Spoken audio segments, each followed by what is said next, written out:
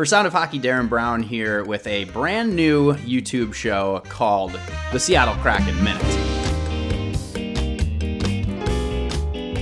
Welcome to the show. I honestly have no idea what I'm going to do with this thing. I'm just kind of spitballing here. I'm being honest. But, we launched this YouTube channel this week, and I figured what better time to do a little something extra than the day after Matty Beniers made his triumphant debut, although the Kraken lost, but that's neither here nor there.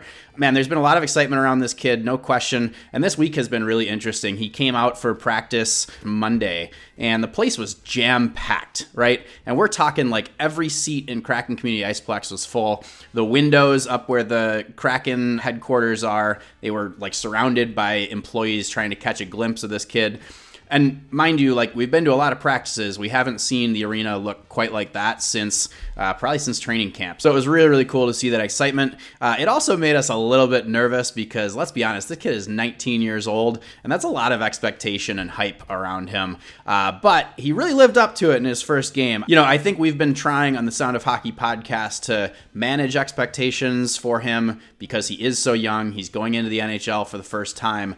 But he didn't do himself any favors to really help himself with limiting expectations because he was awesome on Tuesday against the Calgary Flames. And I mentioned that the team lost, but not because of him. I mean, he set up the opening goal to Ryan Donato, an absolutely beautiful pass right through the seam. I mean, it was a very veteran, outstanding play, right? And you're like, okay, this kid is 15 minutes into his first game, and he just made a play that we're going to remember for a while. And so that's a really great sign.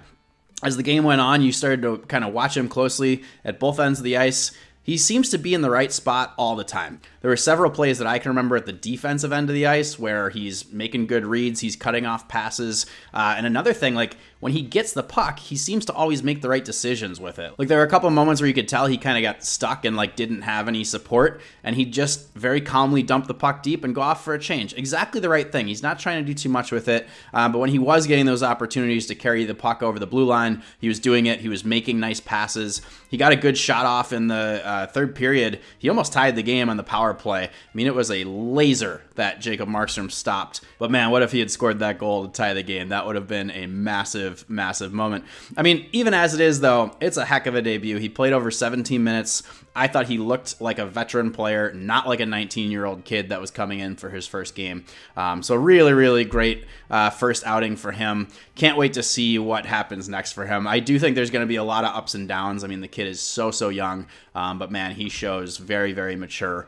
Looked great in his first outing. So, hey, let us know what you think about this. We'll do these, I don't know, every week or so, maybe every couple of weeks. I have no idea. Like I said, I have no real plan for this. We'll just kind of update you on what's happening with the Seattle Kraken as it seems like a good time to do it. So, thanks for watching, and we'll talk to you soon. Cheers.